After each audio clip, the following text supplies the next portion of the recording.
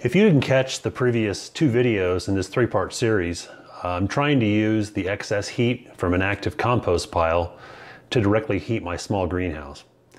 In the first video, I showed how I constructed an insulated compost chamber next to the greenhouse. In the second video, I show the composition of the compost pile. Check the description for links to those videos. In this video, I'll show you how the system performs in real-world conditions. I built a heat exchanger to transfer heat from the compost pit to the greenhouse. I took temperature readings on a cold morning at 4 locations inside and outside the greenhouse. I think it convincingly shows that the system works. An open question is whether the system is the ultimate solution to all my greenhouse heating needs. Until we get some very cold temperatures, I won't know for sure. That being said, I've been easily keeping 8 tomato plants alive and to some extent producing new fruit well into November, even though most nights here in Colorado are below freezing. So I expect that I'll make some engineering modifications to the system and we'll collect more data, but don't hold your breath for part 4. It probably won't come until 2018. I've collected roughly 2 weeks of data in the insulated compost pile, which is enough to see a full heat up, cool down cycle. When the temperature of the pile drops below 100 degrees Fahrenheit or 40 degrees Celsius, I like to turn the pile, though you could let it go longer. On day 7, I had to dig around the pile to install a heat exchanger. This caused the temperature of the pile to drop from 130 to 110 degrees Fahrenheit, where it stabilized. If I would have left the pile alone, the temperature of the pile probably would have dropped smoothly, as illustrated by the dotted line here.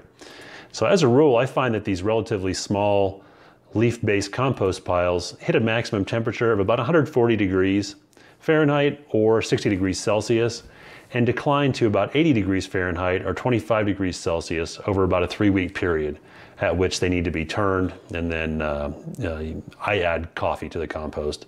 But you need more fuel to keep it going. On day 13, I did a full turn of the compost using a pitchfork. So when I mean turn, I actually lay a tarp next to the unit and I literally dig out the entire contents of the pile onto the tarp. This is a fairly small pile, so it only took about 10 minutes. So then I added 10 pounds of dry coffee and about 4 gallons of water. And amazingly, by the next day, that pile was back to its maximum temperature of about 140 degrees. So once the bacteria are active, even if it gets a little bit cool, you can heat it up very quickly, in my case with coffee. So here's a diagram of my compost chamber and greenhouse. This should be familiar from part 1 in the series.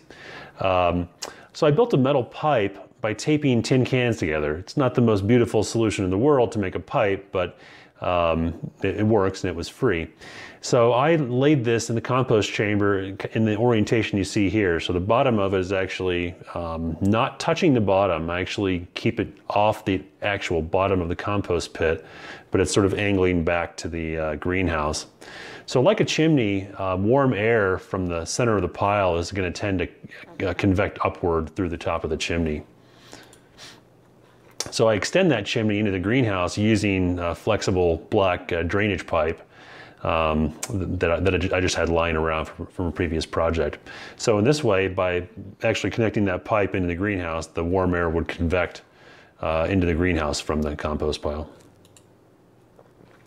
So to improve the airflow through the system, I added a 12-watt inline duct fan and then added a length of metal pipe in the greenhouse. So the metal pipe will actually act as a radiator in addition to the air that comes out the end of the pipe to distribute heat flow throughout the greenhouse.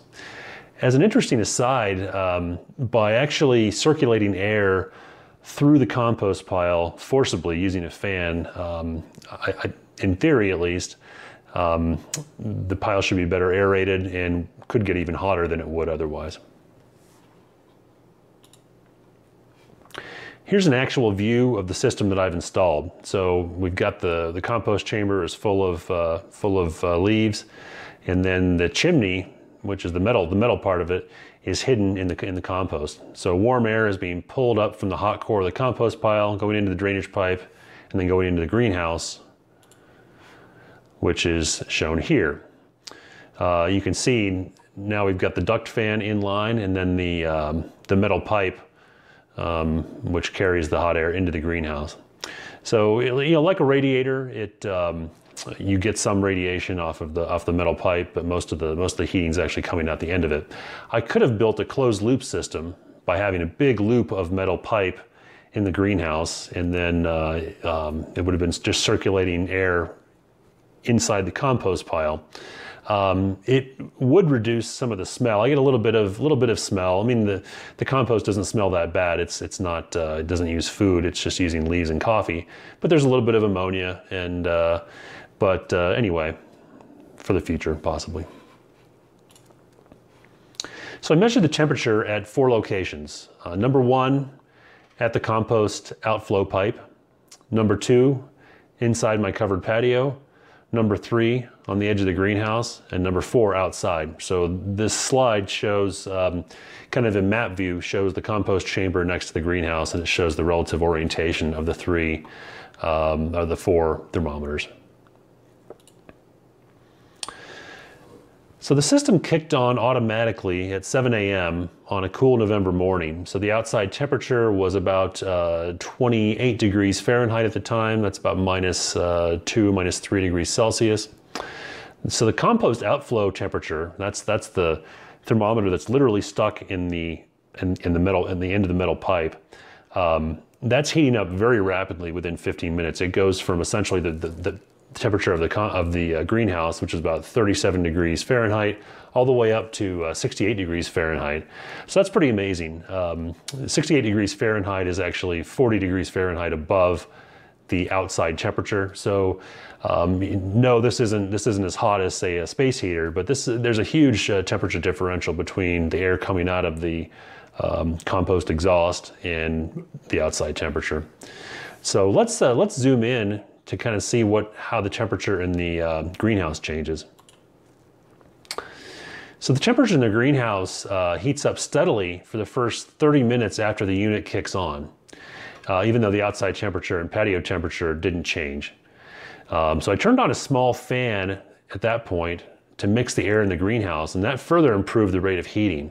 So after an hour, the greenhouse temperature increased 3 degrees Fahrenheit with very little change in the temperature outside the greenhouse. I need to log the temperature over a longer period of time to really understand the ultimate heating potential of this system. So you can see how the greenhouse kept getting warmer, but the problem here was the sun started to come up. So the greenhouse was being heated by outside influences. So I want to take those outside influences out. So we'll wait for a very cold day to do that.